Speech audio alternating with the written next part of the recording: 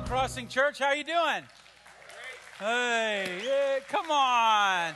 How you doing?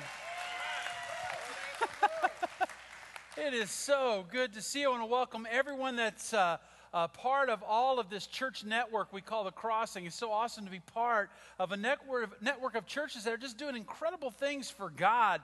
And I got to share an incredible thing that all of us together, we did it together. Last year, about this time, we launched something called XM, Extreme Makeover. And this week, we went over $1 million. That's think about that. Oh yeah. It's a big deal. I mean, I don't know, is that a lot? How many is that a lot of money to? Yeah, if you won $1 million, that'd be like, would you throw a party? Yeah, we should probably throw a party. I don't know, but that's a third of the way, just close to a third of the way of what we pledged. And we're 1 year into XM. And, we're going to be sending out something to show you all of the projects that have been completed and the ones that are in the process of being completed. And I just want to hone in on one. So all locations, guys, it's awesome to see what the people of God can do when they allow the Holy Spirit to work in and among them. And that's a big deal. It's a really big deal. That is a real expression of faith in your giving over and above your regular tithing. That's just awesome. But here's one thing I want to hone in on, and that is Hannibal. Okay, everybody in Hannibal, scream right now. Yeah, you're not in Hannibal right now. There's going to be something awesome happen in Hannibal. I want to show you a couple of pictures of a location, okay? You're going to see a location because Hannibal was part of XM. So you look up there, that's the Orpheum Theater. It was built in 1922, okay?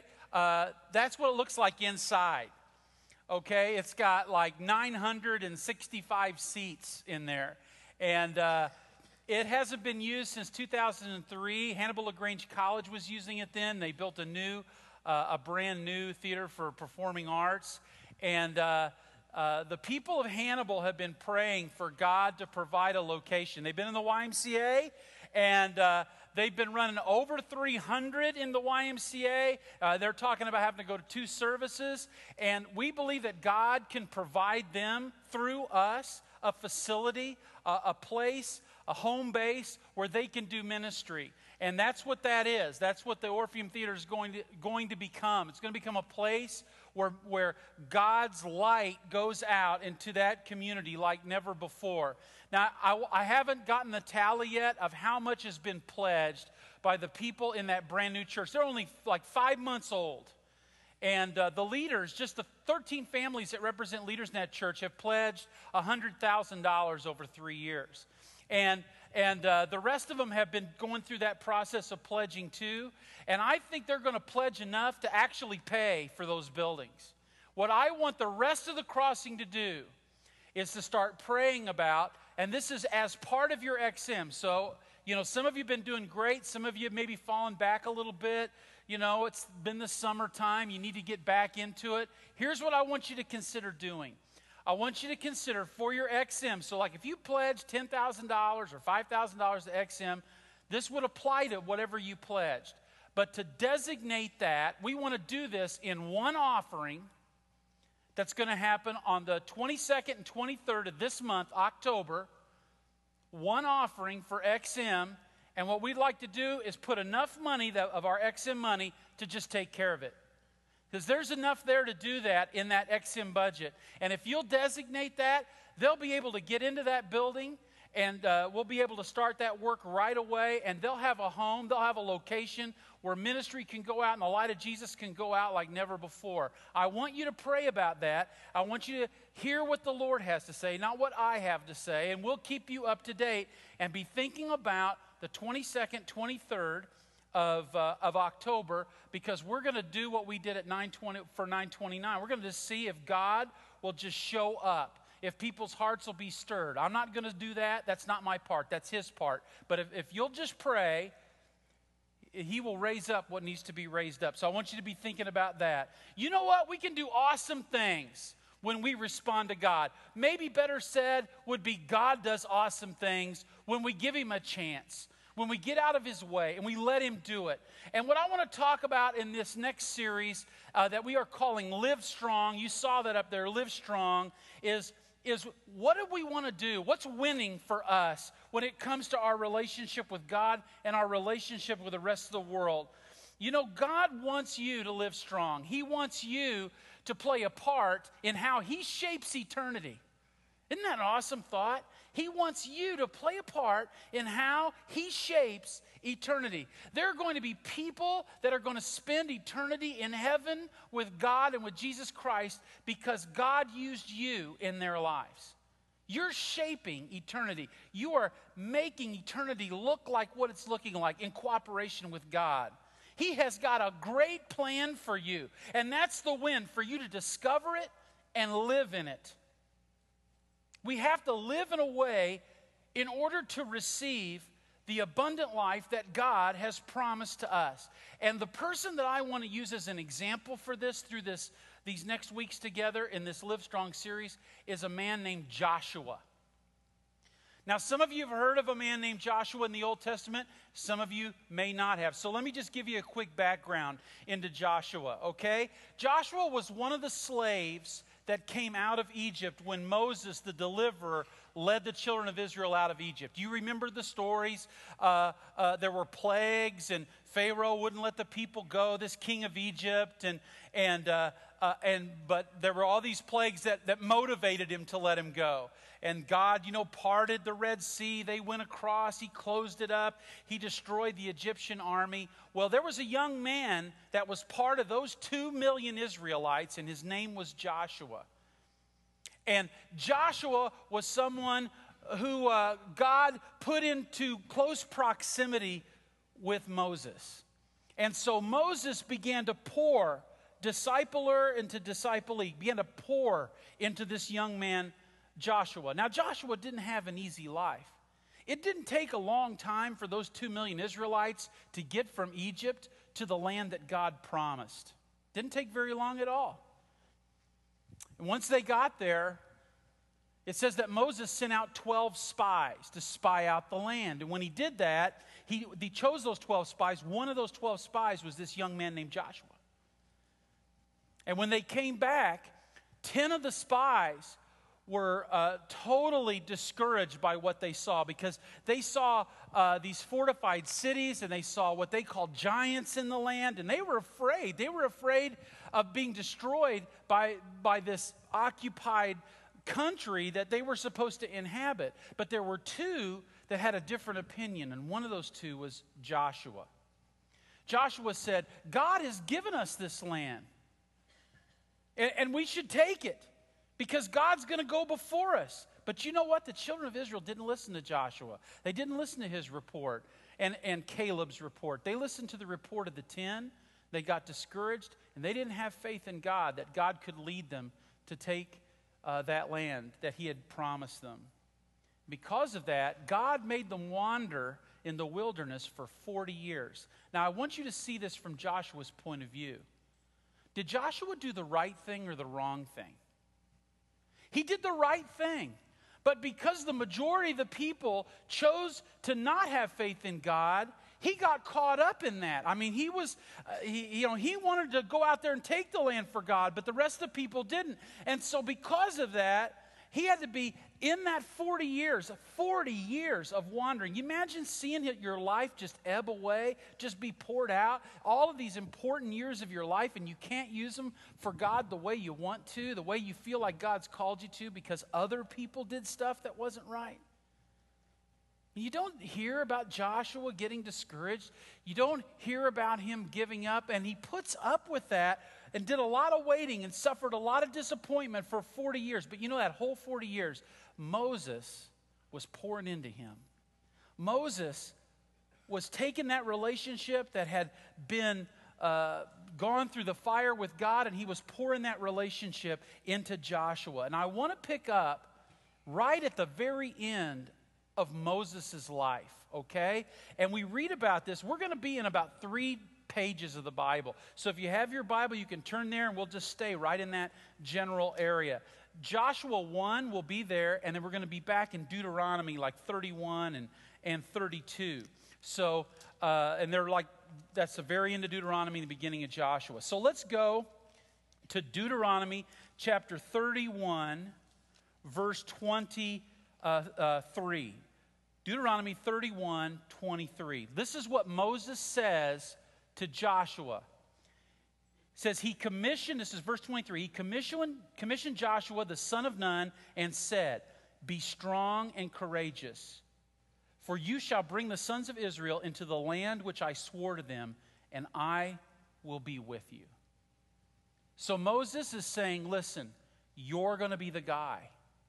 I'm not going to be the guy to lead this nation into the promised land. You're going to be the guy. And I would imagine that was a pretty powerful statement to Joshua. You mean it's going to be me? And me? Moses wrote this song that just praised and exalted and extolled the Lord. And you read that song in chapter 32. Most all of chapter 32 is that song. And you get to the end of the song in verse 44, Deuteronomy 32:44, it says this, then Moses came and spoke all the words of this song in the hearing of the people, he with Joshua the son of Nun. That means all the children of Israel are out there, and they're next to the Jordan River, and they're all out there in this huge crowd, and here's Moses, and here's Joshua. So everybody, all these 2 million Israelites are looking at Moses, and they're going, okay, there's Moses. He's 120, and there's Joshua. There's the next guy that's going to lead us. So Moses is making it very clear that this is the next guy. This is the heir apparent. This is the guy who's going to lead you into the promised land. Now I want us to have that in our mind when we go to Joshua chapter 1. I'm going to read verse 1 through 9. Okay? Let's just hear the word of the Lord. It says, now it came about after the death of Moses, the servant of the Lord, that the Lord spoke to Joshua, the son of Nun, Moses' servant, saying, Moses, my servant, is dead. Now therefore arise, cross this Jordan, you and all this people, to the land that I am giving to them, to the sons of Israel. Every place on which the sole of your foot treads, I have given it to you, just as I spoke to Moses. From the wilderness and this Lebanon, even as far as the great river, the river Euphrates, all of the land of the Hittites, and as far as the great sea, toward the setting of the sun will be your territory. No man will be able to stand before you all the days of your life. Just as I have been with Moses, I will be with you. I will not fail you or forsake you. Be strong and courageous, for you shall give this people possession of the land which I swore to their fathers to give them. Only be strong and very courageous. Be careful to do according to all the law which Moses my servant commanded you. Do not turn from it to the right or to the left, so that you may have success wherever you go. This book of the law shall not depart from your mouth, but you shall meditate on it day and night, so that you may be careful to do according to all that is written in it. For then you will make your way prosperous, and then you will have success. Have I not commanded you? Be strong and courageous. Do not tremble or be dismayed, for the Lord your God is with you wherever you go. You know, in verse 2, it says a really profound statement. It says, Moses is dead. I want you to think about that. We know for at least 40 years, and probably for longer than that, Joshua has been living in the shadow of Moses. Moses has been poured into Joshua, but what has Joshua seen? What has Joshua experienced? Did Joshua experience the 10 plagues? Did he see the 10 plagues with his own eyes come down on the children of Egypt? Did he see that? Did he see God become a pillar of fire? Did he see that? Did he see God in the Shekinah glory, the cloud of the Lord? Did he see that? Did he see manna come down from heaven? Did he see the quail? Did he see the water come from the rock? Did he see the Red Sea part and all the people go across on dry land? He'd seen a lot, right? And who was at the front of all of that? Moses was. And I would imagine, even though Joshua may have had some idea about someday being a great leader, maybe God had put that into his heart, I don't know. It was probably a little comfortable to be in the shadow of Moses. Are you hearing? Are you getting that? And so it's like, I'm with him. Moses has the staff. Moses has the relationship with God. Moses speaks with God as a man speaks to man, like face to face. I mean, that's not me. That's Moses. Moses is cool. And then all of a sudden, Moses is dead. So I don't get to hide in his shadow anymore. All of a sudden, it's me. Feel the weight of that. And can I look up at the sky and make it rain bread? Can I strike a rock and make water come out of it for 2 million people and their flocks and herds? Can I speak to the sky and the water parts and people? Can I do any of that?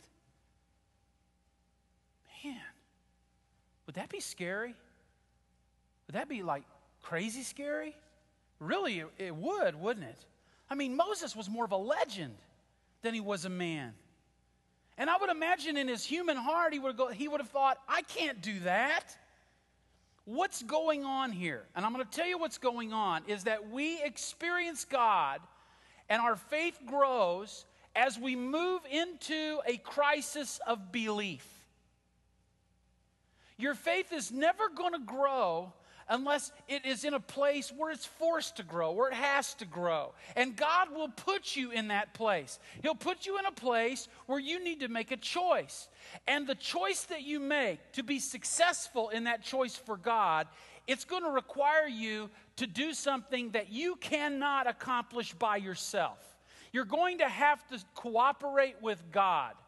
It's not something you can do alone. And the decision that you make in that moment is going to determine what you really believe about God. And that's where your faith either grows or gets stuck.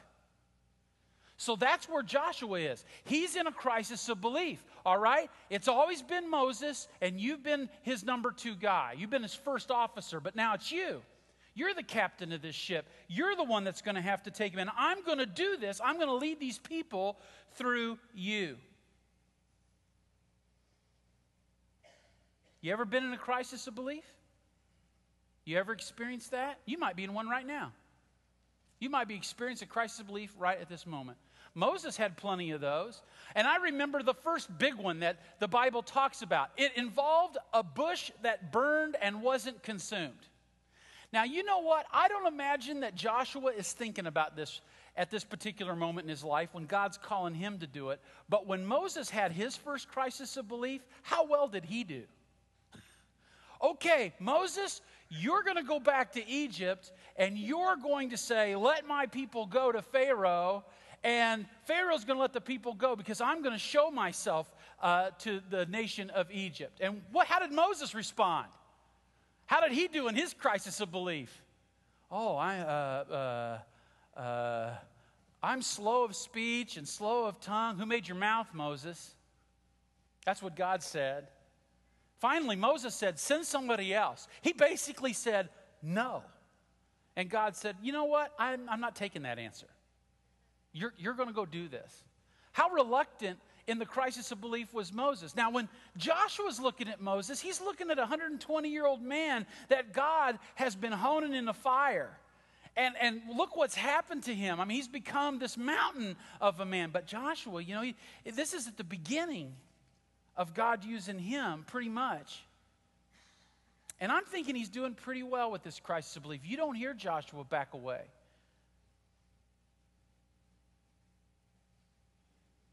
Your faith was designed to grow this way. It is designed to be built in a crisis of belief. And I want you to think about this right now. Whatever campus you're on, what is going on right now in your life? You know what? Right now, your crisis of belief may be, when am I going to step over the line for Jesus Christ? When am I going to accept him? When is he going to become my Savior, my Lord? Your crisis of belief may be happening right now. And right now, you're fighting with it. Now, it's not what I'm saying. It's whatever God's saying in your heart. Your crisis of belief might be getting in an intentional relationship with somebody or a few people and allowing yourself to be poured into or pouring into someone else.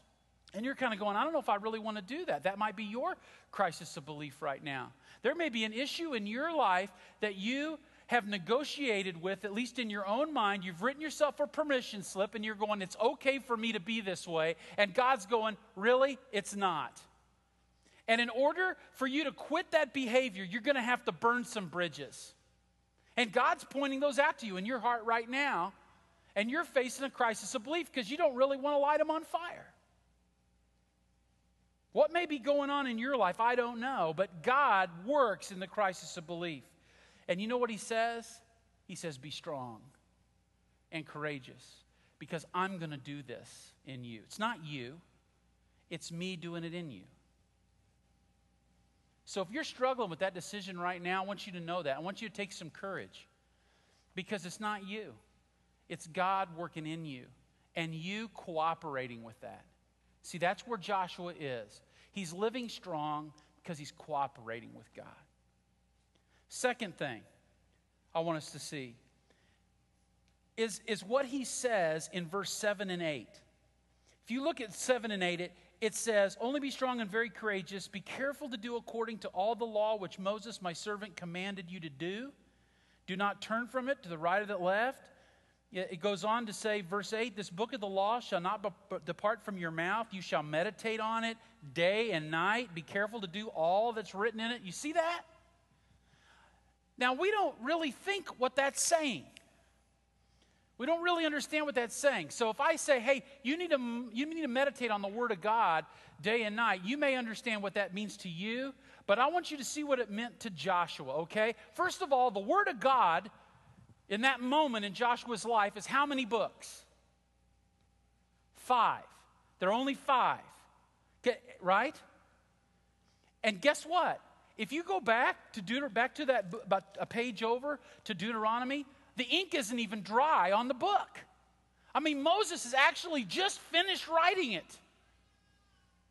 And then he gives it to the Levites, and then he goes up on Mount Nebo and dies. So he's saying, I want you to meditate day and night on this book. I want you to live according to this book. I want you to have this book in your mouth. I want you to be all about this book. Here's another deal you may not have thought about. Joshua was a principal character in 4 of those 5 books. I mean, he's going, why do I need to read this book? I lived it. Why do I need to read about all these stories? I'm like a character. I mean, like I'm one of the guys that actually walked through the Red Sea. Come on. Do I really need to do that? Think about Joshua's life. You know, you might be going right now, you might be going, you know what, I'm not even going to ask for a show of hands because I'm not going to embarrass you. But I bet just about every one of you that bothers to call yourself a Christian would say, I need to be in God's Word more. I need to read the Bible more. I know I should read the Bible more. I should have some time that I read the Bible more than I do. All right. But I'm busy. You know, you don't understand. I'm busy. I've got a life. I got this. I got that. I got a lot of things I got to do. And it's just really hard to carve out that time in my life for God's Word, right? And you know, you might have some really good reasons for that. You may be a really busy person. Any of you running a nation? Just asking. Any of you got about 2 million people that are waiting on your next decision? So I'm just saying, was Joshua busy? So what is God saying? He's going, I want you to meditate on my word day and night. Don't you think Joshua could have said, well, you know, I hear you, God, but I'm busy. I'm sorry. You gave me this nation. I'm trying to run it. Boy, does that sound like you? Does that sound like me? I want you to capture this now, okay? Because to be strong and courageous, you have to go through a crisis of belief. That was point number 1. To be strong and courageous, you have to have a foundation in the Word of God. Because you can't do this. You can't do the horizontal. You can't be in relationship with other people. You can't run a business right. You can't be a decent teacher. You can't do any of this stuff right and honor the Lord unless this is right. Are you guys, like Christians, are you broken, or can you say amen? You can't do this unless, you cannot do that unless this is right. And a lot of us keep trying to do this without having this right. And you're burning out, and you're getting discouraged, and you're depressed, and you're disillusioned, and you wonder why. It's because you have unplugged yourself from the power source. This has to be right first, and then this can be right. God's saying, listen, you're not running this country. You're not leading this people. These are not your people. They're my people. I'm leading this people. I'm bringing them out of the wilderness and into the promised land. I'm doing all that. Your responsibility is to be in alignment with me and then allow me to work through you. You just cooperate with me. I'll do the work. Boy, what would it be like if we could get that right? Be strong and courageous. Be in the Word. Because when you get in the Word, God will reveal Himself to you.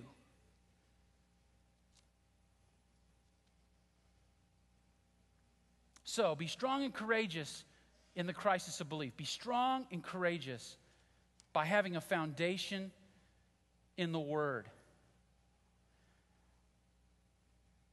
Be strong and courageous because you have an all-powerful companion. You have an all-powerful companion. I want you to think about that, because right now, some of us are probably going,